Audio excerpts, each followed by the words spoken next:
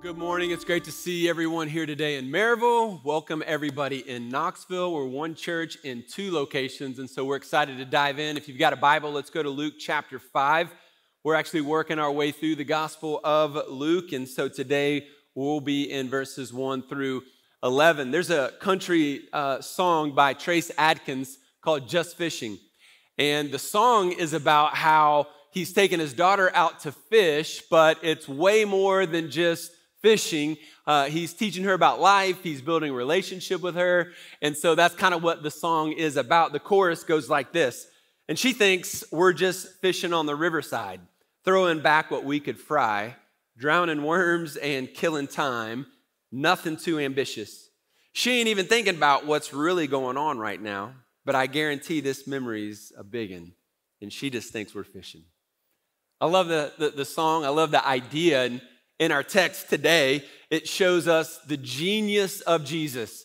I mean, when you think about Jesus, yes, he is God in human form, but sometimes we forget the genius of who he is and what he did. And this story might be familiar to you, but how he teaches the disciples in this story and how he teaches us today shows us that he's doing way more than we often give him credit for. I mean, Peter thinks that they're just going fishing one day with Jesus, but Jesus is doing something greater than drowning worms and killing time. He's calling his man to obedience. He's calling his man to a life of faith so that he can change the world by joining God's mission. And so if you have your Bibles in Luke chapter 5, we'll start in verse 1. And the reality is God is calling each of us to be a part of his mission. And so we want to understand how we get involved. What is our role in this overarching plan that God has in the world? We'll start in verse 1 here. It says, one day, on one occasion, while the crowd was pressing in on him to hear the word of God, he was standing by the lake of Gennesaret. So one thing that I want to point out is that people are hungry for the word of God. People are hungry for the word of God. They were so interested in what Jesus had to say. They were so interested in the words that he was teaching that they were pressing in on him and led him to kind of get in the boat a little bit outside of the shore to begin to teach. And so let's just pause here in this case and recognize just how valid that is for us today. When we would go on vacation to this one particular area in Florida, our kids, we would take our kids to this big area where they had this huge lake, and around the lake, they kind of had this boardwalk and shops and ice cream and restaurants and all that kind of stuff. And so we'd walk around there and eat, and there's lots of fun things to do. And as we would go across the bridge, there was always that, drop your quarter in there and get this gross fish food. And then you would, throw the gross fish food into the fish, and then you would watch them eat it. Our kids always wanted to do that. How many of you know kind of what I'm talking about here? Anybody? Okay. So those fish were always hungry. They were never not hungry. There was never like thousands of them coming to try to fight over the food that we give them. And so I think when I think about how people are hungry for the word of God, I'm reminded that sometimes we get into the habit of thinking that there are people they're just simply not hungry for God's word.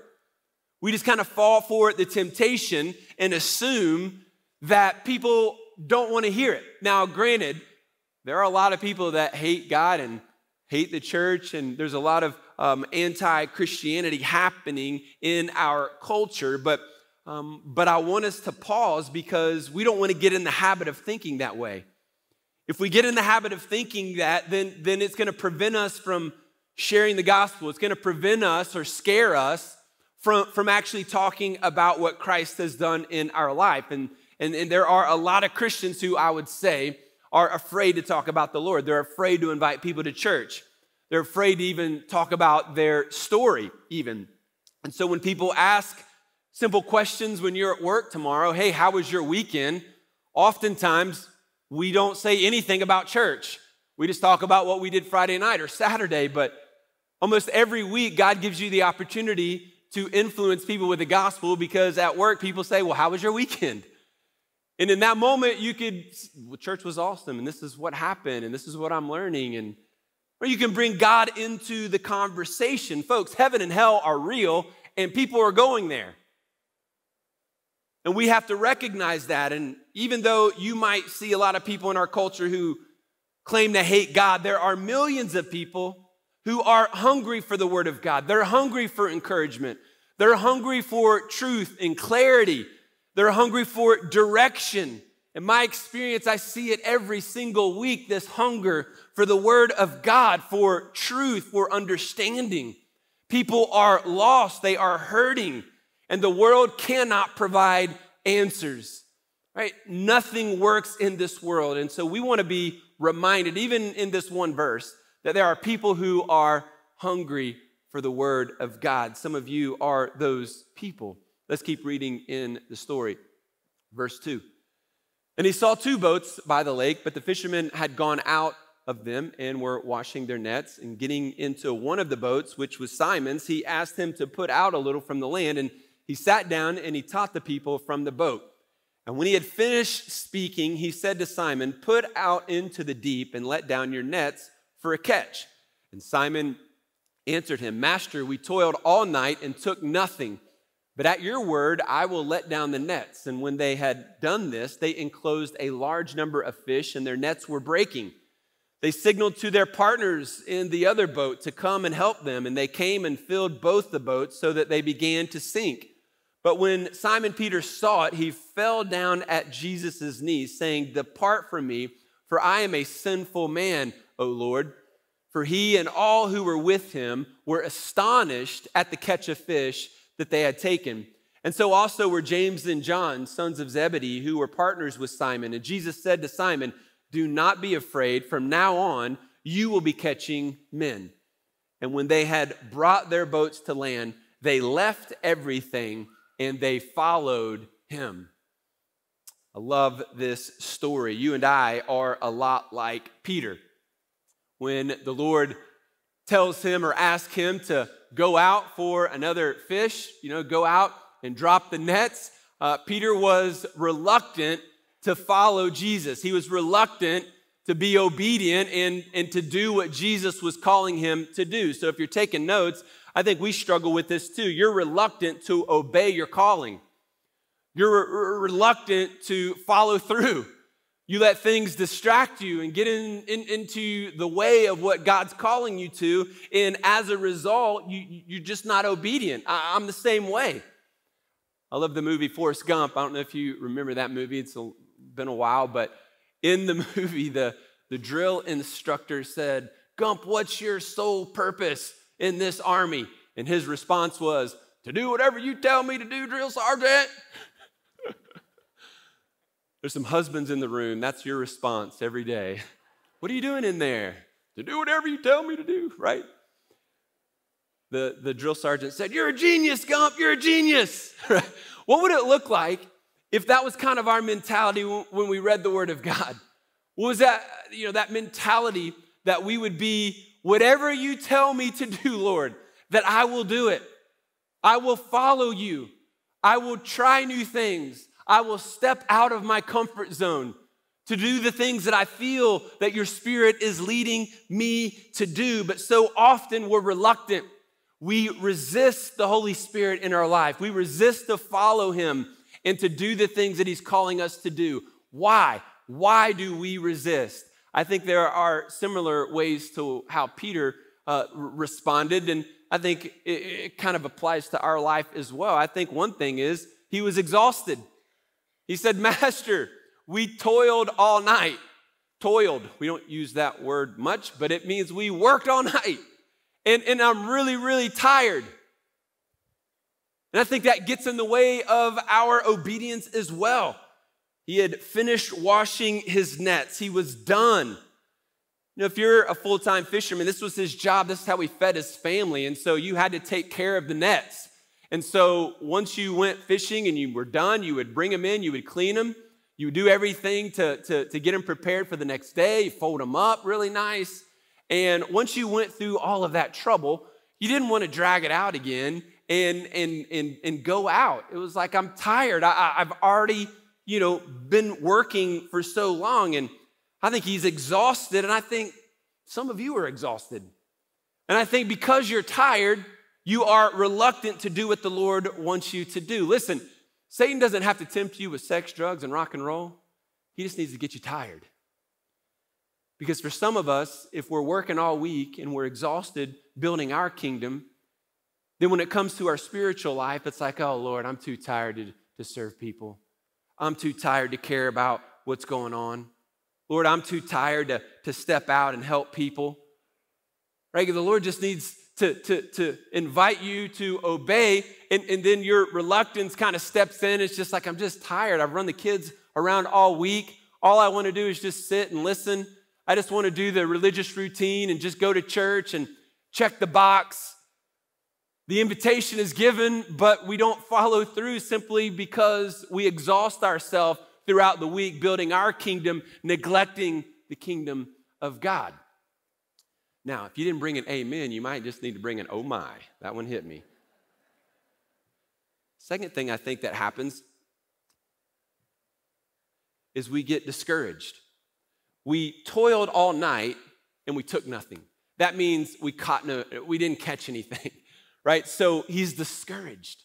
He's disappointed by what he has just experienced. He'd been fishing all night and didn't catch anything. Now, there are some fishermen in the room that can relate to this, right? You're excited. It's Friday night. You're going to take your son or your daughter, or you're going to take a friend. You're going to get up at the crack of dawn and drop your boat in the lake, right? You're going to go out on Fort Loudon. You're going to go catch some fish, and it's going to be a beautiful day, right? You pack the cooler. You're all set. You go out there. You fish all day, and you don't catch anything. Now, just be honest. You're going to be discouraged. You're going to be disappointed. You're going to come home, and you're going to try to have a positive attitude. You're going to tell your wife, well, at least we were out there having a good time. But inside, it sucked. Inside, you're discouraged. And so this is Peter. This is his profession. He's feeding his family like this. He didn't catch anything. He's exhausted, and now he's discouraged. Again, Satan doesn't have to tempt you to be an atheist. All he needs to do to deem you ineffective is discourage you. If you're disappointed, if you're discouraged with life today, the temptation for you is to be useless in the hands of God. I think sometimes we get discouraged and we just lose motivation. We lose motivation to do the right thing. We lose motivation to go try something new. We lose motivation to trust in God. We get embarrassed about something in our life, and so we don't want to be around people for whatever reason. We get discouraged, and we just want to isolate ourselves. And now the greatest part of your day is getting in your flannels and getting in bed. It's like, where is the draw to the mission of God when the greatest part of our day is to be alone? I don't want to serve people. I don't want to be around people. I don't want to read my Bible. I don't want to pray. Oftentimes, this comes at the hands of discouragement in our life. And we get so discouraged and we put so much effort in just being down because we're just feeling sorry for ourselves.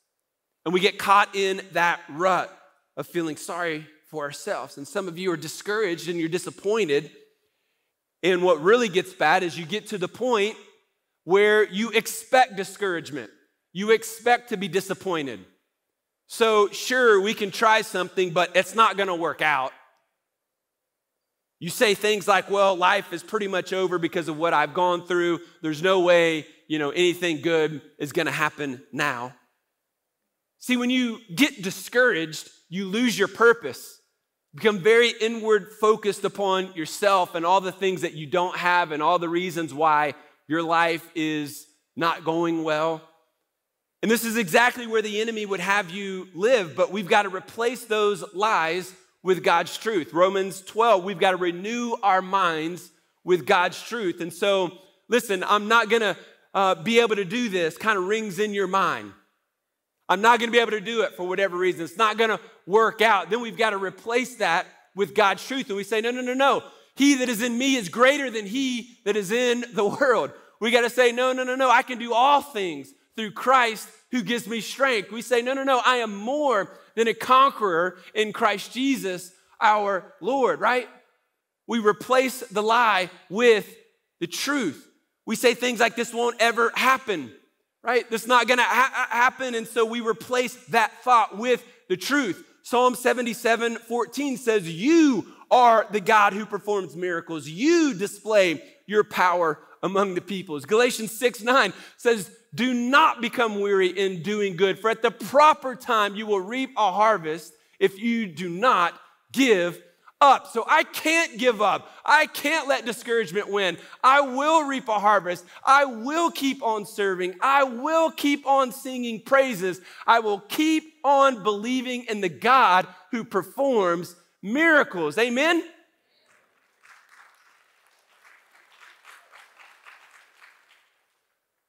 Who are you to limit God's plan?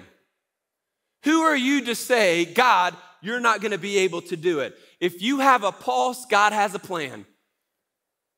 And so we've got to break ourselves out of the discouragement. We've got to trust. We've got to break ourselves out of the exhaustion and begin to trust and embrace God's call on our life. And then finally, I think what Peter struggles with here is exactly what you and I struggle with, is our experience, right? I've already tried it. What does he say? Lord, we've been out. We've already been out. You know, I'm a professional fisherman, Lord. I know you're a carpenter, but in our world, you don't go back out. The fish aren't biting. You definitely don't go out into the deep end. That's just not where they're at in the evening, Lord. Let me just tell you, Lord, good idea, but let me just fill you in on something. It's not going to work. I've already tried. Have you ever had that conversation with God? Have you ever tried to have that conversation where you say, God, I know your word says this, but FYI, Lord, FYI, all-knowing creator of the universe, eternal God, it's just not going to work. We have, be honest. You've said it, you've thought it. Your experience has kept you from doing what God wants you to do today. It's kept you from living the way that God wants you to live today. Some of you have said, I've tried the church thing. It didn't work out. I know what your word says, but I tried it. I tried the small group thing. I didn't fit in. So it just doesn't work for me, God. I've tried to live the right way, but you know what, God? My life got harder, so it didn't work. So I'm just going to ease on back into a life of comfort. See, our past experience can keep us from the future blessings that God wants us to experience. We've got to be reminded that God isn't finished with us. He's not finished with you. God isn't done because of your age. He isn't finished because of your mistakes. He's not finished because of your problems today. So be self-aware. Ask the Lord today, what is it, God? What is it? Is it I'm tired? Am I discouraged? Lord, is it just my experience that's keeping me from being obedient to you today? What is it for you? Peter experienced all of this, but he decided to obey, and we saw what happened. I think the next point is your obedience precedes the blessing. Your obedience precedes the blessing. God was about to show him something. God was about to do miracles in his life. God was doing incredible things to call him to purpose, but he had to be obedient in order to experience the blessing that God was going to give to him. You see, our commitment is going to come before the blessing. Peter's saying, even though I'm tired, even though I'm discouraged, even though my experience says it's not going to work, I'm going to, verse 5, take you at your word. That's faith. That's faith. I'm not going to let discouragement win. I'm going to take you at your word, and I'm going to believe that I am more than a conqueror, that you have purpose for me. Right? I'm going to take you at your word that I need to be in godly relationships. I'm going to take you at your word that I need the word. So I'm going to start reading and praying and pursuing you, Jesus. I'm going to take you at your word. So I'm going to keep on singing my praise to God. Too many times We beg God to do a miracle, but we simply aren't doing our part. We just want the pain to go away. We want the problem to go away, but our obedience always comes before the blessing. Peter says, I'm reluctant, but at your word, Lord, I'll do it. I'll be obedient. What if this was your attitude? What if this is how you operated? I'm going to trust you. I'm going to take you at your word. I'll serve somewhere. I'll take you at your word. I'll help others. I'll take you at your word and I'll read my Bible. I'll take you at your word and I will share my story. I will invite people to church. I will bring Jesus into the conversation. We would begin to see God do some incredible things in and through our life just simply by taking him at his word. Peter is fortunate. It doesn't always happen like this when we're obedient, but pretty quickly he sees the blessing. Right, he sees this incredible catch of fish, so much fish that their nets began to break. So many fish that they had to call their buddies over in another boat to come help them deal with the catch. So much fish that their boats began to actually sink. Now listen, some of you are waiting on God to break the nets, but you haven't started fishing yet. You haven't started. Oh, God, I need a miracle. God, break the nets. But you haven't started fishing. You're waiting on God to do something, but you're not doing your part. What I love about the story is it reminds me of the resources and the ability of God to break the nets in our life. We serve a God who loves to break nets, who loves to sink boats, because his blessings are so rich and full and overwhelming that we've got to call friends over to help us deal with all the amazing experiences and blessings that God wants to give to us. Be obedient today. Wait for the Lord to provide. Again, the blessing for Peter happened pretty quickly. You might be in a season of waiting and you're like, yeah, I'm serving, I'm doing my part. But we always reap in one season and actually we sow in one season and then we reap in another season, right? That's the law of the harvest. You plant seeds today and then you're not going to see immediate growth. You're not going to see immediate fruit. It takes time. And so keep taking care of those seeds. Keep being obedient. Keep doing what you know to do. And eventually that season of planting will end and you'll begin to see the fruit. And then there'll be a season of harvest. There'll be a season to gather the fruit that all of your obedience and the blessing of God wants to give to you. And that's the fun season. We always want to stay in that season, right? But every season has a beginning and an ending, right? And so you might be in a season of waiting and hardship, and you're like, I'm ready for this one to get over, Trent. I get it. You might be in a season of gathering, and everything is going great, and there's just so much fruit. Enjoy it. Praise God. One day it will end and you'll enter a new season. But either way, our obedience, right, is going to precede the blessing. Number 4, I think what we learn here is that the call to follow Jesus is an invitation to join his mission. It's an invitation to join the mission of God, right? In verses 10 and 11, from now on, you will be catching men. Right? He gives them this incredible experience and lesson to teach them this point. You're going to follow me because I want to teach you how to catch men. The call to follow Jesus is not just a get out of hell free card. It's not just a simple salvation call. That's a great piece of it, right? We get heaven, amen, absolutely. But Jesus is calling us to follow him so that we would be a part of his mission to make disciples. The invitation was to go fishing, but Jesus is doing much bigger and greater things in the life of Peter in this moment. He's preparing these men for their purpose. He's revealing who he was. He's building their faith. And in the same way as you are obedient to the Lord in joining his mission, he'll prepare you. He'll develop you. He'll reveal more of himself to you. He'll build your faith as well. You and I, we thought it was just an invitation to go to heaven. But Jesus is doing something bigger and greater in your life, right? You thought it was an invitation to join a small group. But Jesus is doing something bigger and greater in your life. You thought it was a simple conversation with a coworker, but Jesus is doing something bigger and greater in your life. And that bigger and greater thing is transformation. He wants to transform your thinking. He wants to transform your life. Right? He wants to bless you. And that goal for him is just a deeper level of understanding and blessing and experience with him. Peter calls him master in verse 5, but by verse 8, he's calling him Lord. He's realized that he's the Messiah. This is his commitment day. This is his salvation day.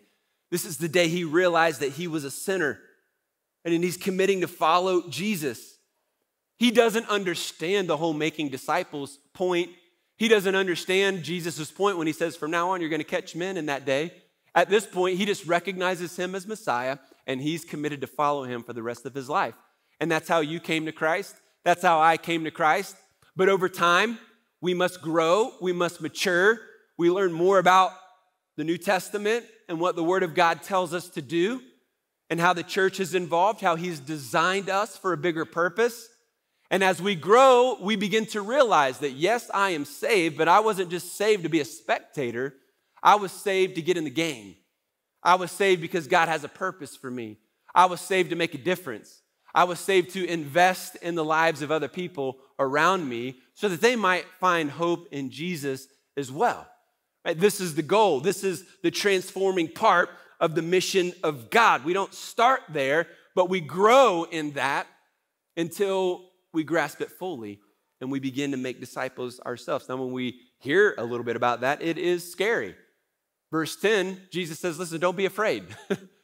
Why does he say that? Because they're afraid. We're afraid of the call that God has on our life, and we're tempted to think we're not good enough. Just like Moses, when God called Moses to go to speak to Pharaoh, he said, listen, God, I'm not good enough. I can't do it. Send somebody else. We do the same thing. We argue, fuss, and fight with God. I can't do it. I'm not good enough. I don't know enough. And God says, no. I'm calling you. I've gifted you. Right? The call to obedience is first a commitment to make Jesus the Lord of your life. That means that you make him the leader of your life. It makes him the king of your life. And so you commit to follow him, live for him. You accept that his death on the cross is your forgiveness, that he rose from the grave, defeating sin and death. And we ask God to forgive us of our sin, and we commit to follow Jesus, and he gives us the gift of salvation. Right? This is what we're seeing happen here. Peter is saying that he is a sinner. He's confessing his sin. And Jesus says when they get back onto the shore, hey, from now on, you're going to catch men. And what do these guys do in verse 11? They leave everything and they follow him. From now on, you're going to be catching men. I don't know what that means, but I'm going to follow you, Jesus. It's simple faith. You may not know what it means. You may not understand fully how he's going to use you. Of course you don't. But we simply take the next step of faith that we know God is calling us to take today. And then tomorrow we take the next step. And we live in obedience. Why? Because this is the mission of God. As we are faithful, people come to faith in Jesus. As we are faithful to serve other people, then together as a church, we see people accept Christ as their Lord and Savior. We see them walk through the waters of baptism. We see them going through base camp and camp 2 and camp 3 and leadership summits and getting involved in small group and serving in student ministries and going on overseas trips and leading small groups. And now all of a sudden their influence and their impact is actually working, and God is using them to make a difference in other people's lives, right? This calling is why we as a church are a multi-site church. We created the Knoxville location out of this heartbeat to fulfill the mission of God, to multiply so that we could make more disciples. Now, oftentimes, when we use the word missions in church, if you grew up in church, it might immediately make you think of overseas missionaries, right? That's sometimes where our mind goes. But listen to me, mission work is anytime we are catching men, anytime we are fishing to make disciples. The Knoxville location is a direct result of being a missionary-minded church. That's why we invested financially so much into it. Missionary-minded means we are sending trained and called men and women to be disciple makers, to start this church and connect that community with the gospel of Jesus Christ. This is why we go. Now, some of you might feel called to be a part of a new start like that. Some of you might actually live in Knoxville. We would love for you to participate in that ministry. We would love for you to join that community, like serving any other ministry, students, or whatever. God might be calling you to serve our Knoxville location, that God might send you there in order to make more disciples. We would love to see that. You might say, well, then I would have to watch you on video, Trent. I'm telling you, 99% of this room is looking at these two screens today. I've got about 3 or 4 rows right here. Outside of y'all, I look better up there anyway. Now, we stream the sermon to Knoxville not because we don't have gifted speakers. We stream the sermon to be intentional for our staff there so that they have time to actually pastor. The majority of my week, at least half, sometimes more, is dedicated to creating a sermon.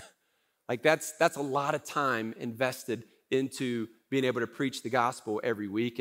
And so Pastor Taylor, with this model, he's able to use his time to lead our small group ministry and all of our journey classes. And he's able to actually do pastoral care to all the people that are there and shepherd them. He's able to lead his staff and lead the special events that we have. He's able to lead his own small group. And he wouldn't be able to do that if he had to spend over half of his week getting up to preach a message. And so it's an intentional strategy, right? And so I just want to encourage you with that. This is one of the greatest things our church has ever done. And we're praying that God uses it to bless that city and community. Just like Maryville has grown, Knoxville is growing leaps and bounds, and the need is great. If you're from the north and you're like, I don't really get it, there's churches everywhere. Like, why would we plant more churches? We need more healthy, gospel-centered churches. Yeah? And there's a lot of dead churches in this area that aren't really committed to the next gen and aren't committed to make disciples. And so that's why we feel this burden and calling to be a multi-site church so that our structure and what God has done here in Maryville can be replicated in other communities. See, the church is the missionary outpost in a community. That is the hope of the community, is the gospel in that church. And if it's not doing its job, then there is no hope. God chose the church to be the group of people who would share the love of God, connect to the people of God, and equip for the mission of God. And that's what we are called to do. So here's my question. What's it going to take for you to get involved in God's mission? What's it going to take? For Peter, James, and John on this day, all it took was a good fishing day. A good day on the sea, catching a lot of fish, and that's all it took. They saw a miracle. God used it in their life, and they left everything to follow Jesus. Think about that. The greatest catch that they've ever experienced. Maybe that could have fed their family for months if they would have went back and sold that, but we don't see that. They left it. They left it to follow Jesus. See, every Christian is called to engage the mission of God. But what does that actually look like for us? Let me get real practical here. Wherever you work, are you willing to bring Jesus into the conversation? Could look like that. What's the mission of God look like for you? Well, wherever you're at, are you willing to invite people to church? Pretty simple. Whoever you're talking to, are you willing to share your story of faith, how you came to know Jesus? Being on mission, whoever needs encouragement, are you willing to point them to Jesus in that encouragement? Are you willing to lead a small group? That's disciple making. Are you willing to mentor someone? Again, that's disciple making. This is what it begins to look like practically in our life. We're 5 weeks away from Easter. It's a lot earlier this year. 5 weeks away.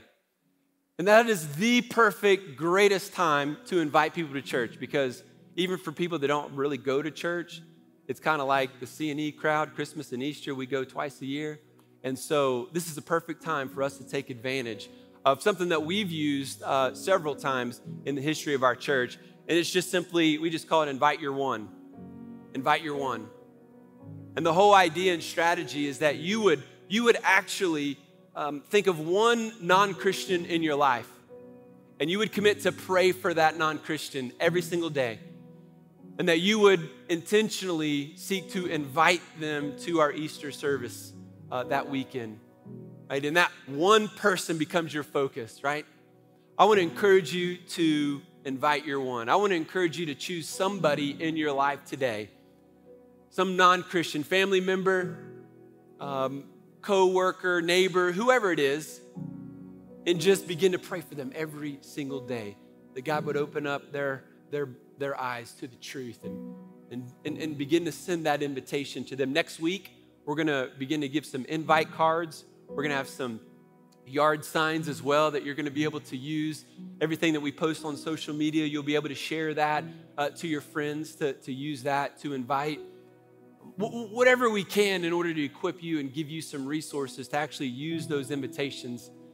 You know, I like to use those invitations, a business size card invitation, like when I'm at a restaurant and you're, striking up conversations with the person who is serving you. And then at the end of the meal, you're gonna give them your card and you're gonna give them a really good tip, right? And then you can put that business card in that envelope and you can say, hey, love for you to visit Foothills Church this season if you're not going to church anywhere. The only key to that is don't be going cheap, because then you give the church a bad name. If you're giving that 10% tip, it's like, it's got to be good, 20 and above, and then put the card in there. Going through a drive-through, like to invite the person there. At work, I just keep them in my back pocket. So at any time, if you're at work or in any setting and you're having a conversation with someone, you can, hey, here's a card, and gives details and whatever we can do to get the word out, to encourage people to be a part of God's church. God's gonna bless your prayers. I've seen it time and time again. This past year, one person I was praying for over a year was attending our church, and I was meeting with from time to time. He gave his life to Christ and was baptized in December, and God answers prayer, folks. He's on the move in this community. He wants to work in our midst. He wants to break the nets. You got to be obedient. You got to be faithful. We'll see him do it. It's not just fishing. It's a call to obedience. You see, people are hungry for the truth. They're hungry for the word. You and I, we're going to be reluctant. We got to push through the reluctance. The Lord wants to bless us, and so we've got to be obedient so that we would join him in his mission. He's inviting us to be a part of this mission. If you decide to take Jesus at his word, if you decide to obey him and do the simple thing that you know to do today, and then tomorrow you do the next thing, you're going to begin to see the hand of God move on your behalf. You'll see him do things that don't make sense. You'll see him grow you in ways you never imagined. You'll see him take care of you. And like Peter, you're going to grow in humility and in faith, and you're going to recognize more and more just how astonishing and amazing our God actually is. We can do it, and we're going to do it as a church together. Let's pray together. Lord Jesus, we are so thankful for this story. And God, we want to ask that you would help us to push through our reluctance, to push through the exhaustion of building our kingdom and recognize that we've got to give energy to your kingdom. Lord, that you would help us to push through the discouragement and not allow discouragement to isolate ourselves and to make us just inward focused and just feel sorry for ourselves. Pull us out of that darkness, Lord.